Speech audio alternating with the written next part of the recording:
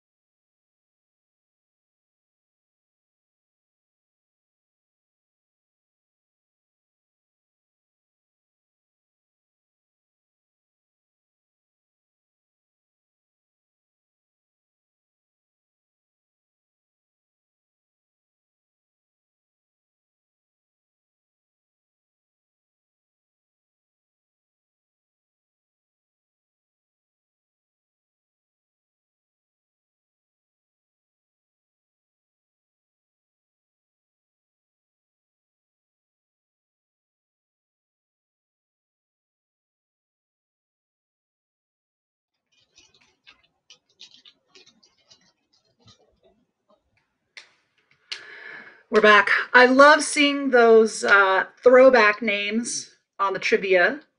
Not only did Ruthie mention a throwback name in Lisa Leslie, who I remember seeing at court when I was a student. She played in Southern California, so it was great to see her. And then Cheryl Swoops listed there as the first draft pick in the WNBA. She played on some of those teams that kept beating my New York Liberty from the Houston Comets all those years. So, ouch. She's definitely fierce.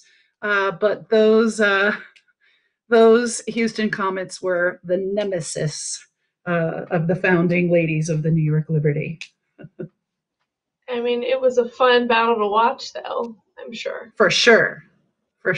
Those original crews. So, Watts, I think we're ready to shift to an interview for just me and our next guest. We'll let Sammy take a step away. And when we come back, we'll welcome Kyle Waters. Say hi to Kyle for me. I will. Kyle, there you are. Hello. How are you? Good. Thanks for having me. Well, we're happy to have you. For those in the audience, this is an alum of the Warsaw program, a former student of ours, Kyle Waters. Kyle graduated from the University of Oregon in 2005, and he currently serves as the Senior Vice President of Ticket Sales and Service for the three-time WNBA champ Seattle Storm. We're happy to have you with us today, Kyle, to not only share your love for Oregon and talk about some Ducks, but to just get team side about how does a team operate on a day like this. So let's just start with that frame, which is you're responsible for ticket sales for a WNBA club. How do you and your team prepare for draft day? What sorts of marketing and promotions are you ready with in the can so that when the Storm pick at number 11 tonight, you're ready to send messages to your fan base? Yeah, so with our organization, we all have different roles.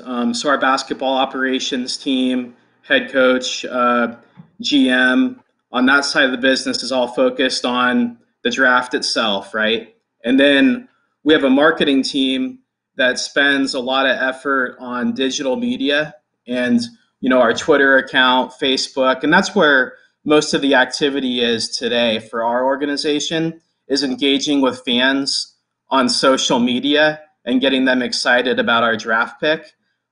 Typically, our ticket sales and service team would normally be making a lot of outbound phone calls right now, trying to get our fans excited, close some season ticket deals, get group leaders excited about doing group outings for the opponents that were scheduled to play. But given the current situation with the pandemic, our ticket sales and service team is not outbound selling right now. So instead, we're just kind of enjoying it alongside of the fans and waiting for when it's safe for us to play again and start selling tickets again.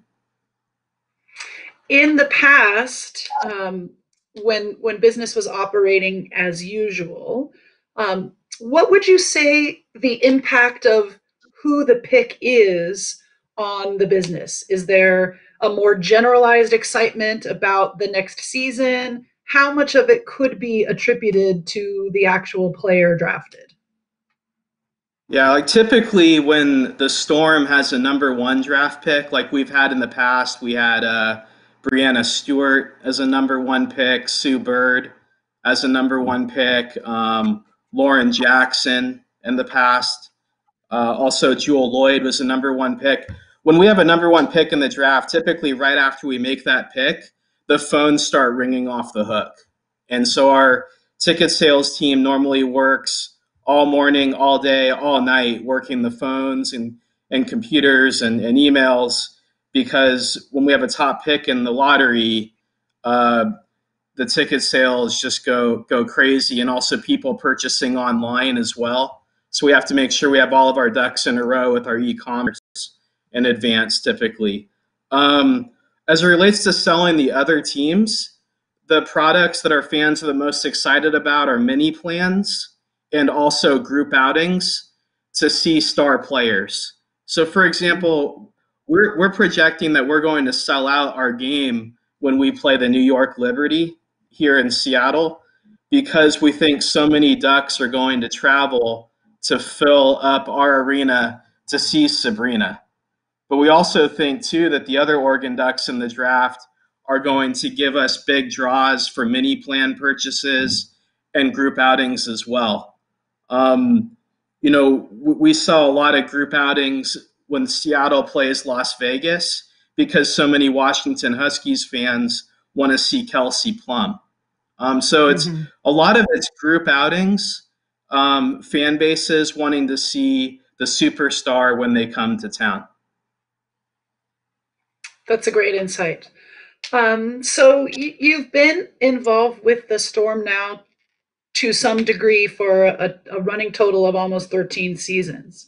I'm just curious about, when you pull back a little bit after 13 years, what are what are your thoughts on the arc of the WNBA, the arc of professional women's sports, and how far has it come in your market, and what are the opportunities in the future? But you're just one of the few folks who have been around it for a really long time, so I'm interested in your sort of overall thoughts on the trajectory of women's professional basketball. Yeah, I spent 4 years as a ticket sales agent and now 9 years in management and ticket sales and service. And what I found is that we've continued to grow over time. Like over the last 5 years, our paid ticket attendance is up 10% versus what it was 5 years ago. And also our revenue in paid tickets is up 20% versus where it was 5 years ago. Our organizational revenue over the last 5 years is up 67%. And it's primarily because of sponsorships. Because when the WNBA started selling the jersey, that was a huge game changer for our financials. So we have two marquee partners, Swedish and also Symmetra, and those sponsorship deals are enormous. And so that's been a big boost to our league over the last 5 years. Also, our TV viewership is up as well. Our TV viewership was up 49% last year, thanks to ESPN, ABC, our new deal with CBS Sports Network. We also have a new deal with Joe TV here in Seattle, which is our Fox affiliate, that they televise all of our home games that are not on ESPN, ABC, or CBS Sports Network. And also the engagement with digital media, like social media, has been up enormously. We had over 5 million video views last year on social, and that continues to be growing significantly. Interesting, visits to the website have gone down. So there seems to be, in our industry, less visits directly to the homepage and more people just engaging and interacting on social media instead without even visiting our website, which is quite interesting as well. Interesting. One of these things that we talk about a lot in our program with students is this virtuous cycle of the revenue that comes from commercialization and then the ability to invest that back into the enterprise. And there's been lots of talk around women's sport for a long time that one of the pieces of the engine that's needed to make sure that women's sports continues to progress and take the next step are those outside dollars from corporate. So if we can read into the Storm case study that there is corporate interest, that there's broadcast interest, that virtuous cycle of getting those external investments seems to be putting everybody on a more sustainable growth path. Yeah, a new trend as well in our industry has been community relations being partnered with corporate partnerships and most of the way the business is operated. I remember in the past, like in 2005, when I first started in sports working for the Supersonics and the Storm, those were two entirely different departments operating in two different ways, going two different directions.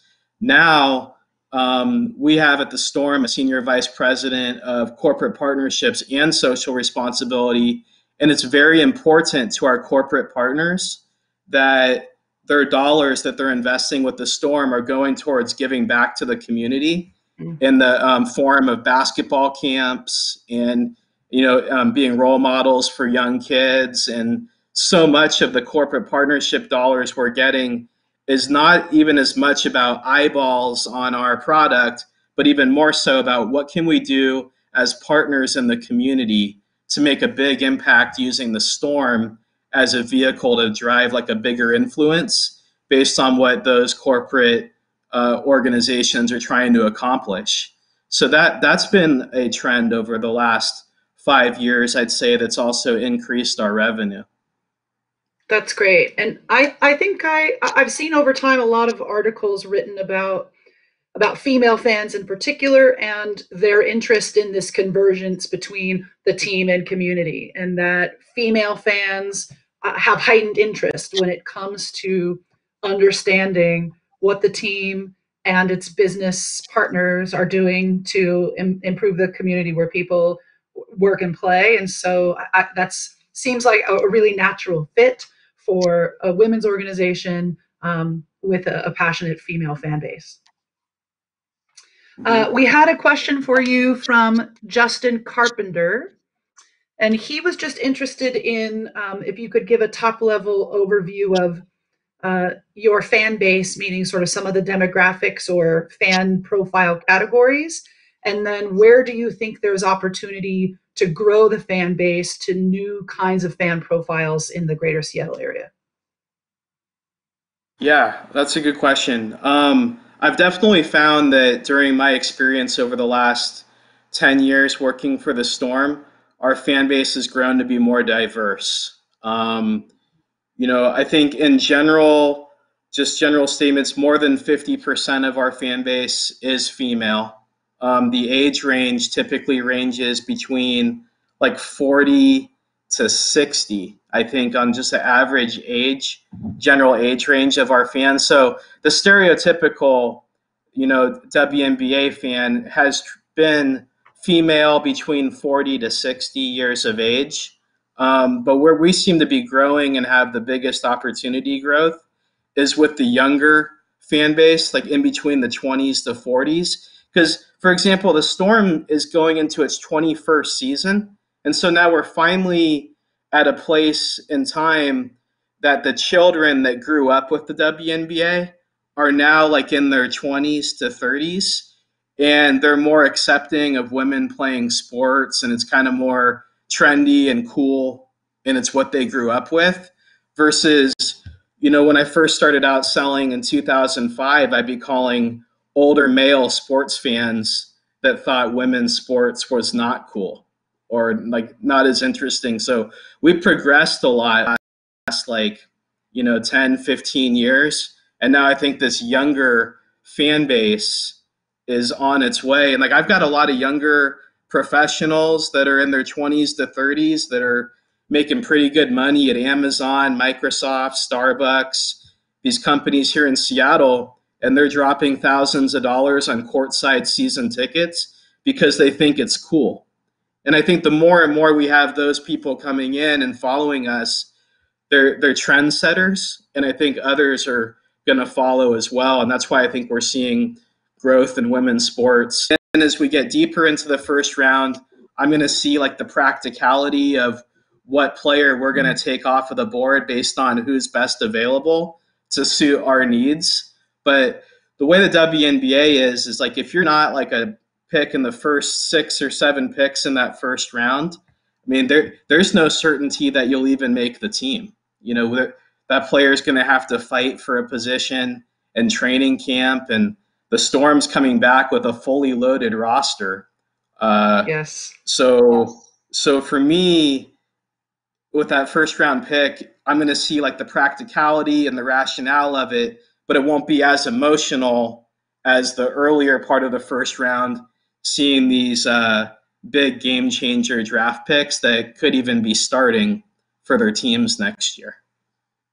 Yeah, that's a great insight. I think in sport in general, not everyone understands that, getting your name called on draft night, it's not always a direct line to the starting lineup or even dressing for a game. So I think that's a great insight, Kyle. So I've got our closing question for you, which we have been asking everybody today, and we will keep asking everyone else.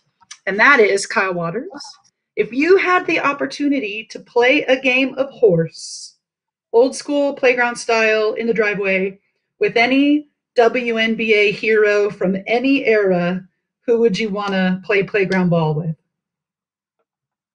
I think I would want to play against Diana Taurasi because she's so competitive and has so much spirit, and she's a legend. I think that that would be like a wild and crazy experience because she just like brings like such an edge to the game that I could only imagine the sort of trash talk and the swag that she would bring to it. So I think Tarasi would be the most entertaining to play against because she's so unique that way. Yes, yes, she has been a popular answer today. I'll check with our back of house statisticians, but I think she's the leading vote getter so far today. Well, Kyle, I just thank you for joining us. Your expertise has really been important in this conversation, and the Warsaw Center is proud of you. We're proud to have a team executive in the WNBA who's helping continue to lead that league forward. We hope that there will be some matchups up in Seattle with some former Ducks on the roster, and I'll volunteer to lead from Eugene Duck Caravan up the nickel myself to make sure we're up there to celebrate Oregon and the power of women's sport. So thanks, Kyle. Congratulations on everything. Enjoy the night, and go Ducks. Thanks, Kyle. All right, go Ducks. Thank you. All right, everybody out there on the stream, we are going to take a stretch break here. We will come back with our next guest at 2:40. We know there's a little bit of buffering lag at some times with the stream, but keep with us. We've got amazing guests coming up in the second half of our show. We'll see you at 2:40. Thanks, everybody.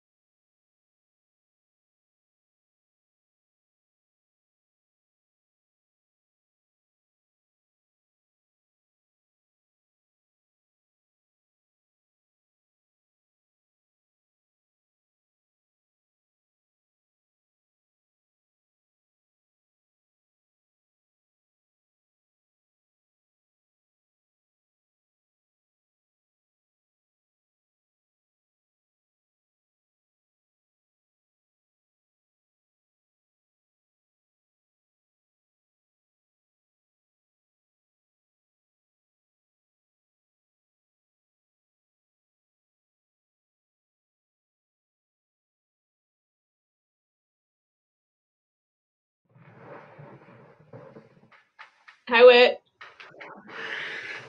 The screen said dance break. Did you dance, Sammy?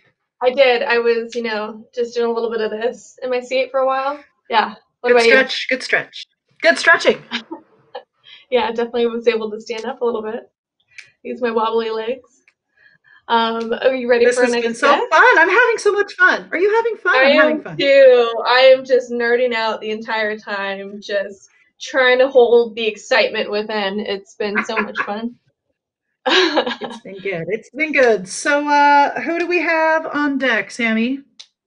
So next we have Madison Ornstil.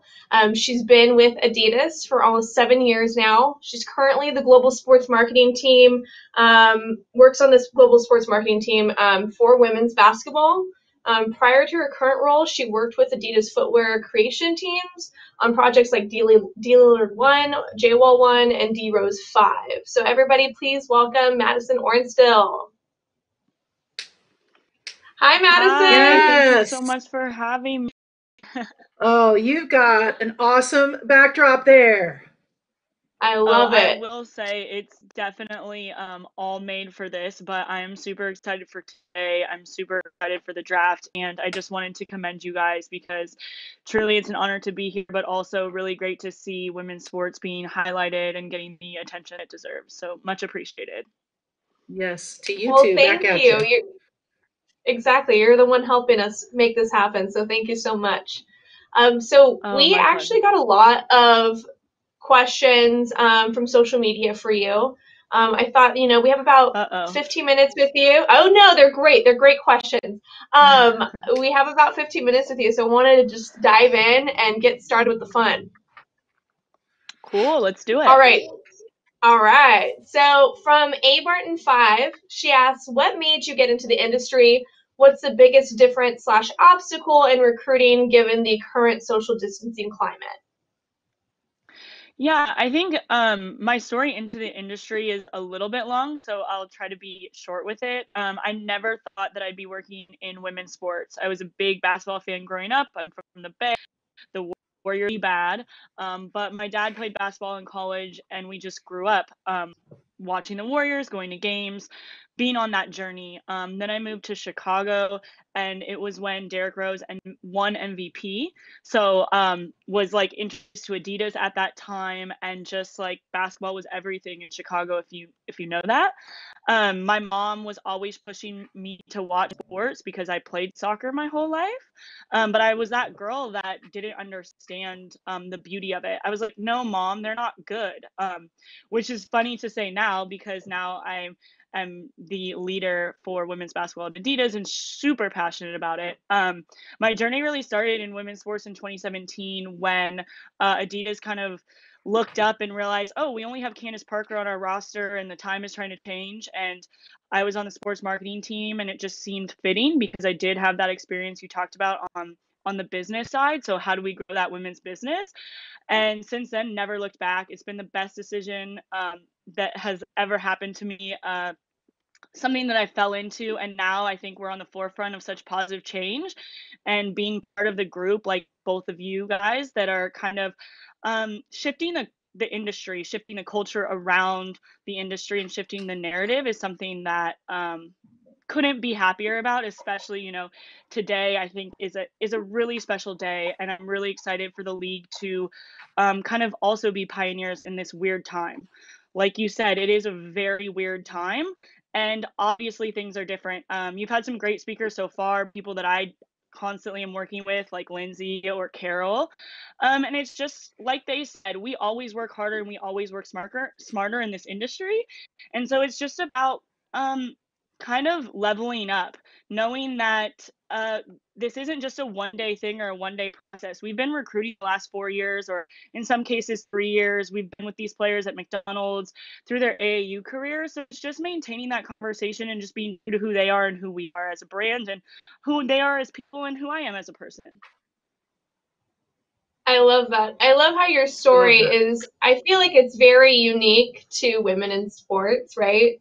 Where you are starting off just having just love for the game and then finding yourself with that realizing that you have an opportunity to really stand up and advocate for women in the space. I think it's awesome.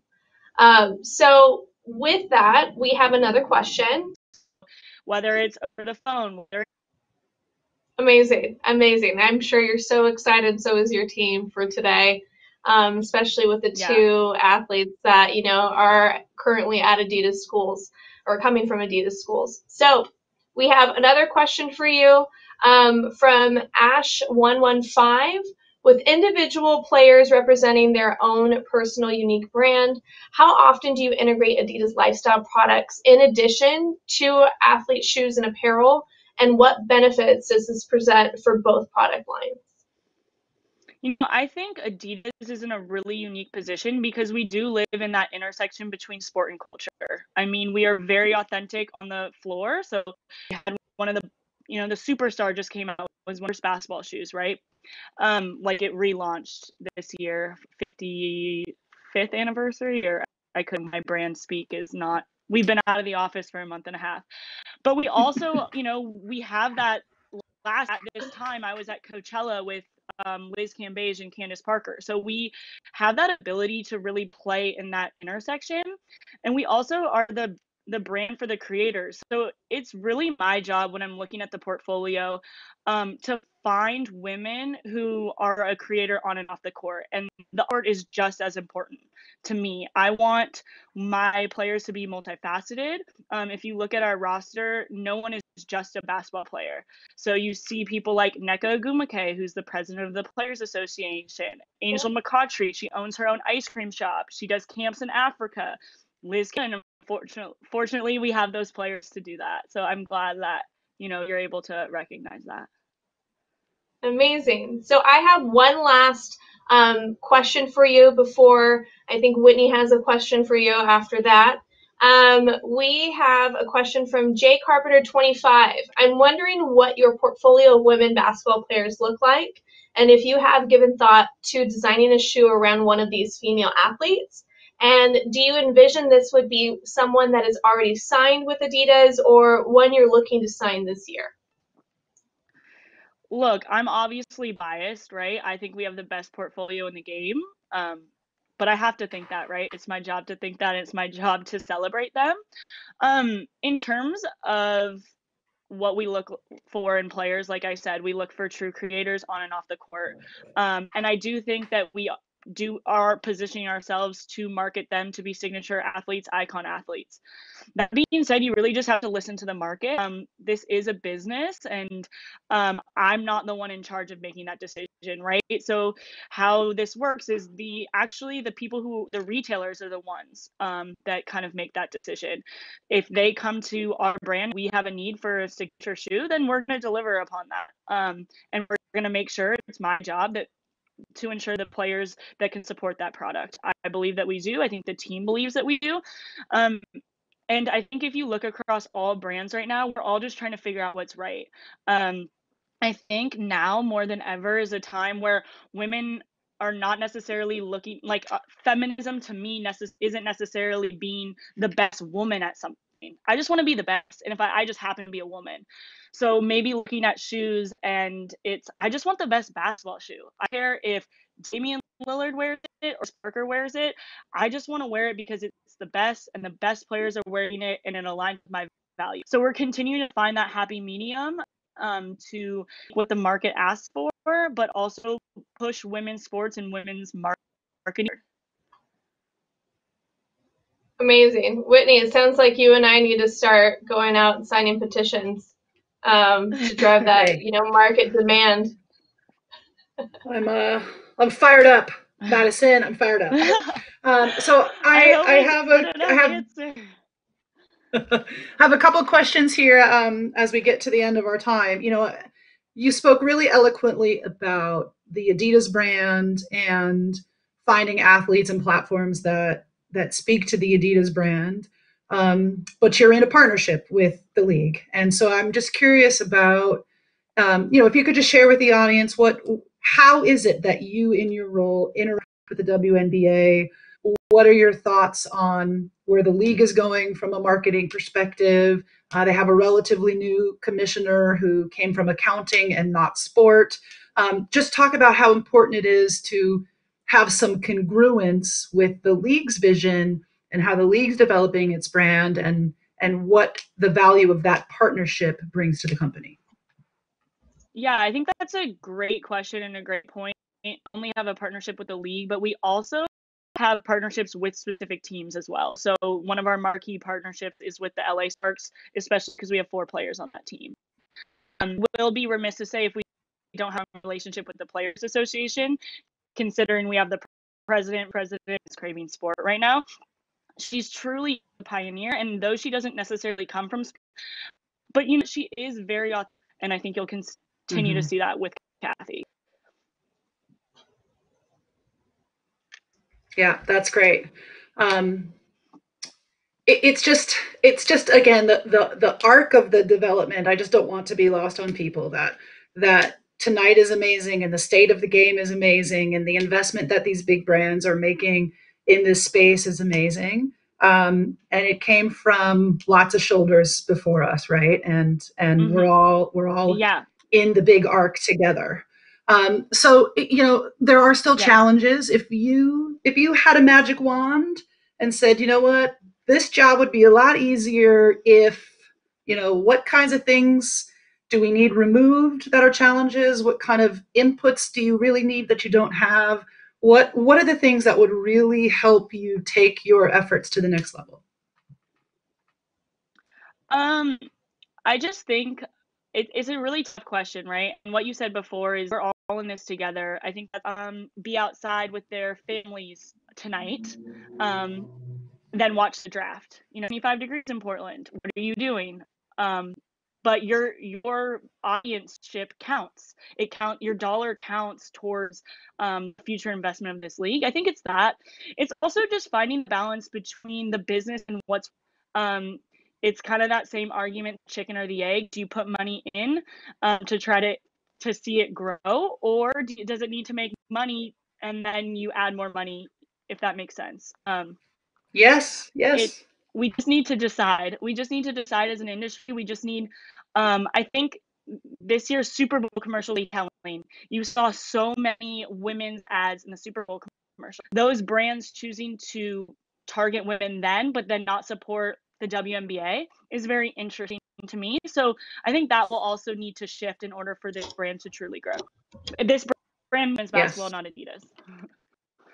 Yes. I mean, you're right. There has been for a long time in women's sport a bit of a gap between people feeling the feels, right? I want to support this. I believe in play a game of horse with any WNBA hero from any era. It was just you and another baller in the driveway. Who would you want to play with?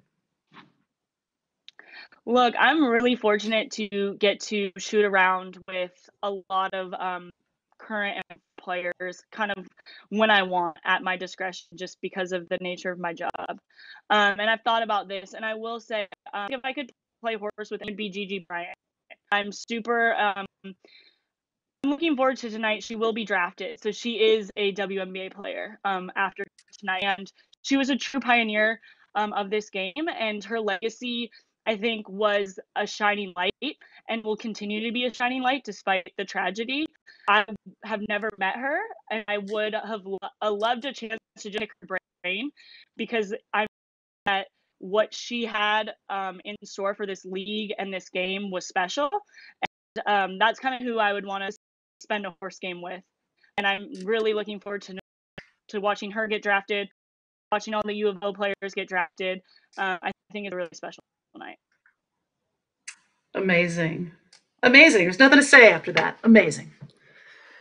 Thanks for joining us, Madison. We know it's another Taurasi vote. It's been great to have you. We know you're busy. Thank you for contributing your very important voice and for doing what you're doing for the business. We thank so much, and enjoy the show tonight. Yeah, thank you, Madison. I can't say go Ducks, but it's down there somewhere. We won't make you. It's honorary now. We'll say it for you. Go Ducks. Thanks, Madison. Bye. Oh man, That you was know, great. Sammy, Very I'm interesting. I'm a crier as it is. I'm a crier, and so when they draft Same. Gigi tonight, same, same, amazing. Yeah, I'm gonna lose it for sure. That's my OC girl right there. Um, Well, I think well, we we've have got someone in the queue, Sammy. So you're up. quite the guy, if I should say so myself. Everybody, our next guest has been Oregon women's basketball head coach since 2014. He led his team last year all the way to the Final Four at last year's NCAA tournament. Call me biased, but if this year's tournament wasn't canceled, they would have taken the title for sure. Please welcome the coach of this year's Pac-12 Conference champs, Coach. Pretty dialed in. This is a big deal. They're making it a big deal. Since they don't have the live stage to walk across, they're trying to make this as special as possible for them. So I think they've got Satu kind of running around a little bit. She didn't have time to talk, so I just told Niara. I got to speak to Ruthie too, and she looked so great. She was so excited. Yeah. I'm sure you're just like a very proud coach today, among other things. Well, I sure am. It's the culmination of a great career. I think, after tonight, we can kind of close the book on this season. I think it's still open to some degree, and we're still thinking about what if, and we'll always have that to some degree. But, I think tonight kind of ends a chapter, that chapter. They now can move on. So when people need to get hold of those, all of them, they don't have to call me to get their phone numbers. I should say, go through their agent. I'm done. And, and that's kind of a cool deal. It's like a parent handing them off to someone else. So, but I'm really proud of them. I know this is a dream come true for all of them. And what a night for Oregon basketball. I think, this is pretty special. It's never been done before. Who knows if it'll ever be done again. But this is a pretty special night. I mean, this goes into testament. Yeah, one of the things we've been. Go for it, Whitney. One of the things we've been talking about all afternoon, Coach, is the legacy and the arc, right? And this certainly is a magical moment in time. And this started 4 or 5 years ago when you came to Eugene, but it started before that too. And that there is a long journey of women's basketball in Eugene, of the ascent of women's sports within the intercollegiate athletic system. And it's the end of a chapter tonight, but the next one begins. And so we'd just love to hear you sort of talk bigger picture about the big arc and the rise up of women's basketball in this country, and how you've seen it grow at the collegiate level, and some thoughts about the future of the sport. Well, I think it's unfortunate everything that happened, and I, along with everybody else, feels the same way.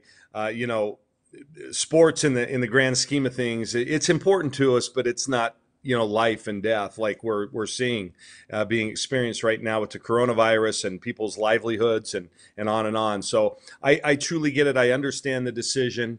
It's just too bad we didn't get to see this play out. And I'm not just talking about our team. I'm talking about the crescendo that would have been the NCAA tournament this year. I talked with Carol Stiff from ESPN. We talk actually quite often.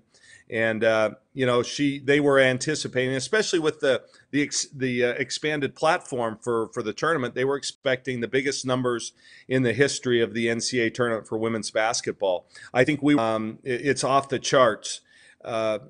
This group was at the forefront of this explosion that we're seeing in women's sports. From the national soccer team to really Oregon women's basketball. With all due respect to everybody else that would have been in the tournament, nobody was going to beat us. I mean, I just feel that way. We were too open, we were too experienced, we had too much talent, and we had a couple of special players, one in particular, Sabrina, that just was not going to let us lose. That would not have been an option. And so I think we all missed out on a special moment, that wave or whatever you referred to it as. I think it would have reached a brand new height in April. Yes, yes. Sammy, I think you have some questions that came in from. Yes, I have one from Mike Rod 22.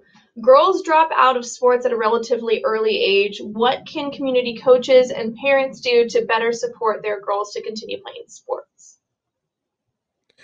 Well, when I talk to young coaches, I always tell them, teach them the game, don't teach them plays. I think one of the downsides of women's basketball in general is, the way you learn how to play any sport, and let's just take basketball, for instance, is you just go play.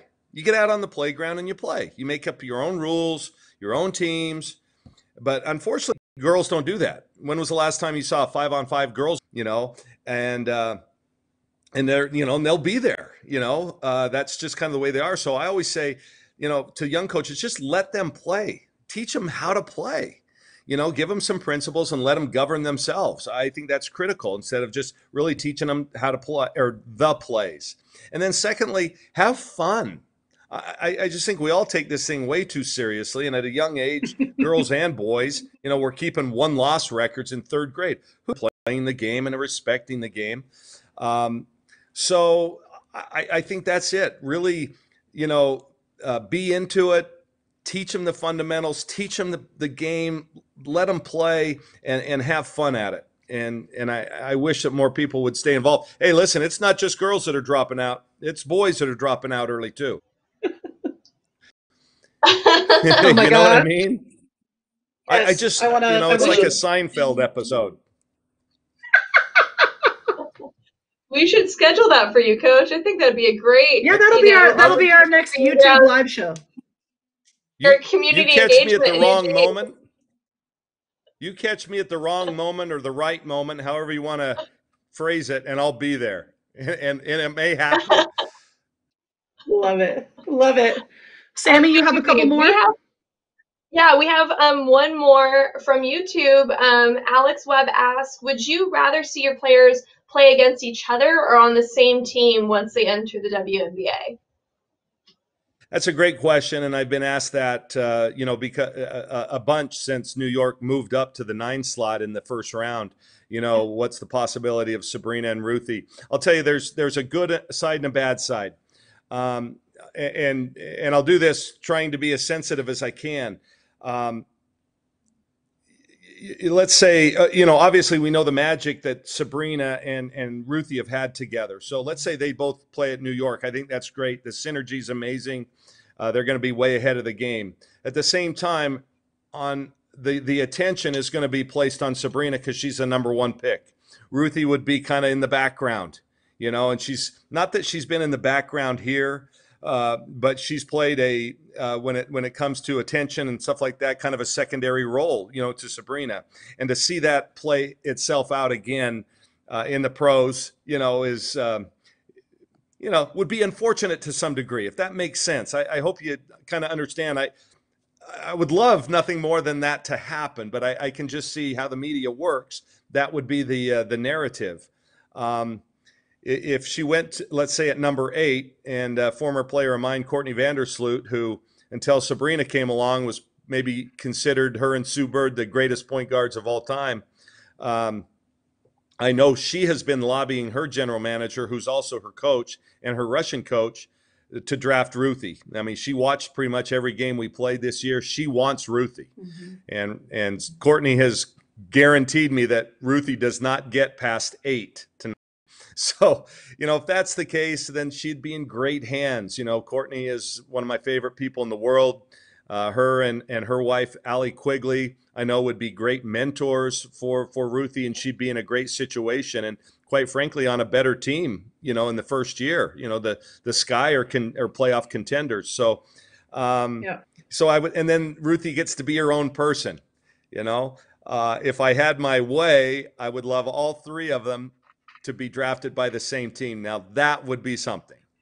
And, the scenario that the scenario people don't talk about, they talk Ruthie and Sabrina on the same team, but there's a chance that with Satu going 2, that Dallas with their second pick I don't know, I think they're at 5, could pick up Ruthie. Mm-hmm. So there's a, because everybody wanted them to, or thought initially they were going to get Lauren Cox because of the local deal. So they obviously need someone in the middle, and why not Ruthie there? So it could be a possibility of having Satu and Ruthie on the same team. I don't think many people are talking about that.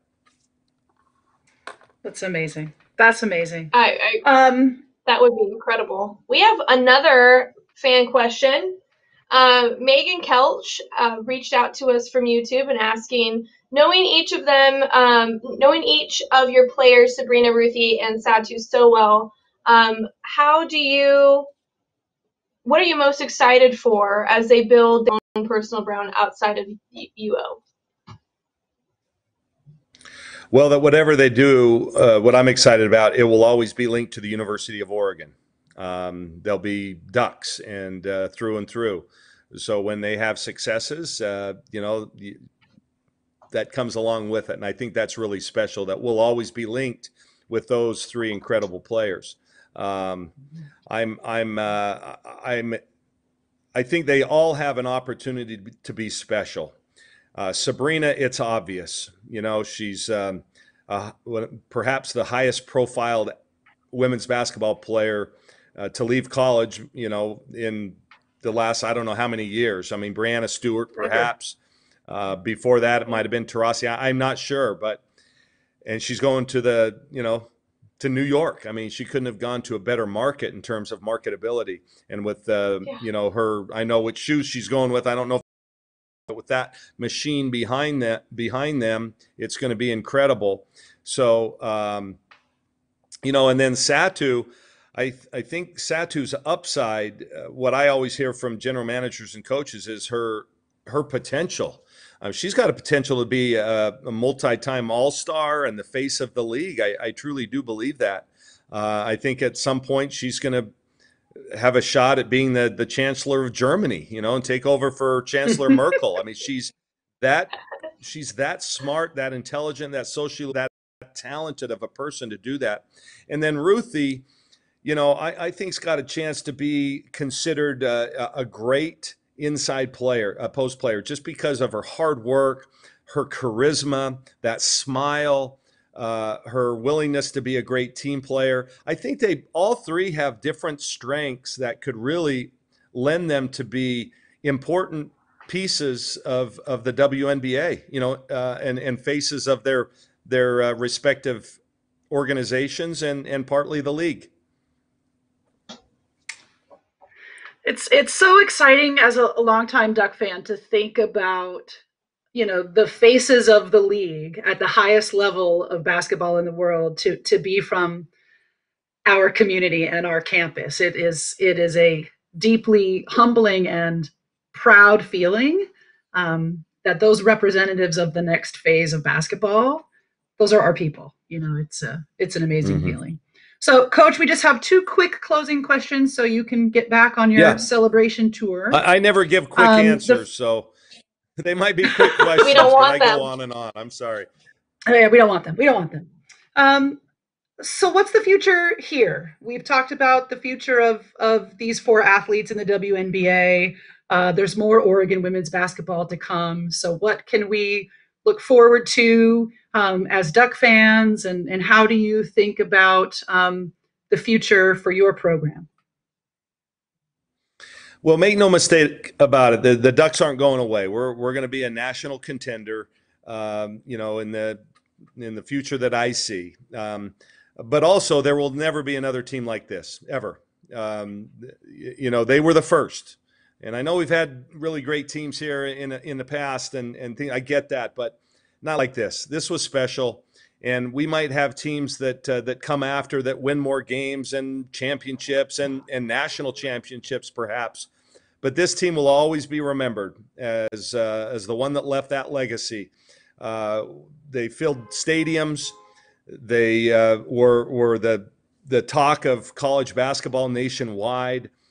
The USA victory, the three Pac-12 championships, just the way that we ran offense. A historically great offense that we've seen the last few years that may not be duplicated. I look at our points per 100 possessions was 123.5 this year. Historically good. I mean, it's incredible. The best men's team this year was 118, and the best NBA team's 116. So we're better than any basketball team in the country at any level in offensive efficiency. So all those things combined, and just what they did for Matthew Knight Arena and our community and university, I think will be a legacy that, can't be matched. That being said, we're going to be loaded next year. We'll be young, but we're going to be loaded. And the veterans we do have back are great leaders. They know how to win. So, it might not be 40-point blowouts every night like we've kind of seen, but this is going to be a fun group to watch grow up, and again, I think do similar things to to this last group. Amazing. Well, our official closing question is the same closing question we've given to everybody this afternoon.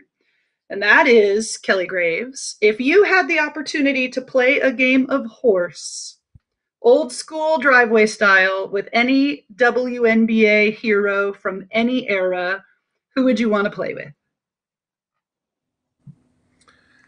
Well, that's a great question. Listen, my favorite player in the WNBA, and I'll be very politically correct here, my favorite player is Courtney Vandersloot. And Maite is a close second. But Courtney was the one that really got me on the national map as a coach. I was some fledgling little knucklehead that didn't know anything, and she came along and taught me a lot about coaching and about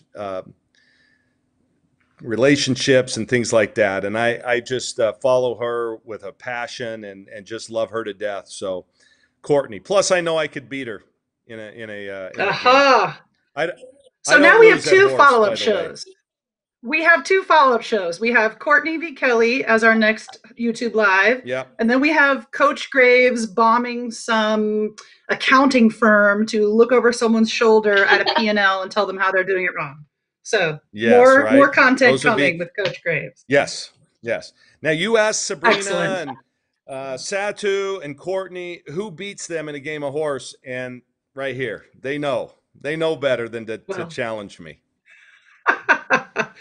We are so thankful for your time and your candor and everything that you've contributed to our U of O community.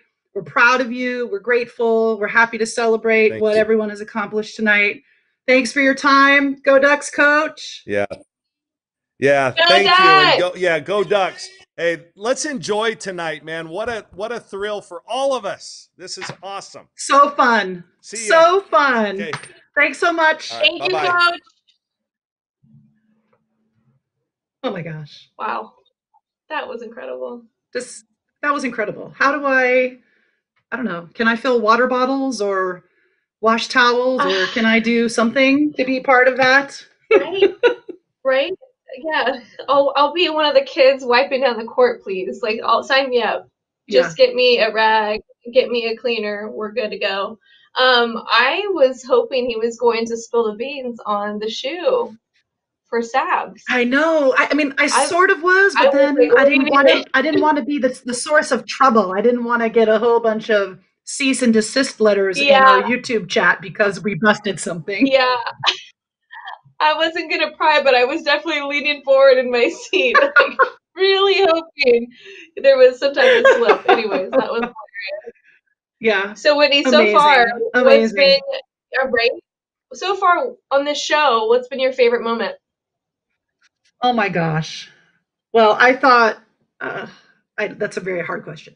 I thought Madison was bringing the fire from Adidas. I thought she just was so bright and present, and she knows exactly what she stands for. She knows exactly what her brand stands for. She knows exactly the mission of lifting up female athletes, and I thought she was fantastic. Yeah, she was pretty awesome, and just seeing her just the impact that they are having as a brand on these athletes and women in sport as a whole. Just so impressive, and it's so excited to see that they have so much planned in the near future for us. Yeah. And another thing I think that everybody brought up to some degree in their own way, which I also thought about listening to Madison when she said shifting culture and shifting narrative. And something that the sport people have also mentioned is sort of, how do girls and women engage in sport? Coach Graves said, you don't see girls just go to the playground and play pickup ball.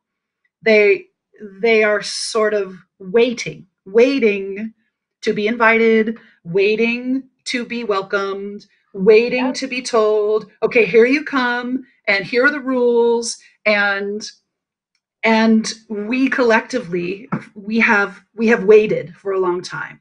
We have waited to be invited. We have waited to have been given permission to step forward, and that time is over. And to just go for it, and to not look over and make sure it's okay, right? That you just go. You just pick up a ball and you play, and you just go to school and you learn and you just do. And that was a marketing thread, that was a basketball thread, that we're just stepping forward, and we're not waiting to be told it's okay. We're not waiting to be invited. We're just gonna show up and do.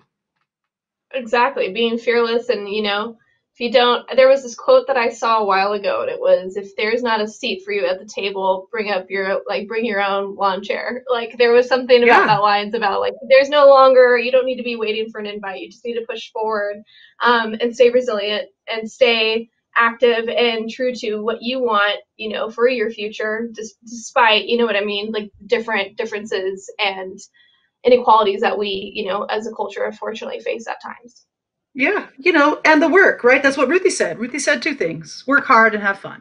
And this is not given to anyone. This is earned, and so we just hustle for it, and we don't ask permission, and we don't wait, and we hustle, and we write our own script as it evolves. We don't wait for the script to be written.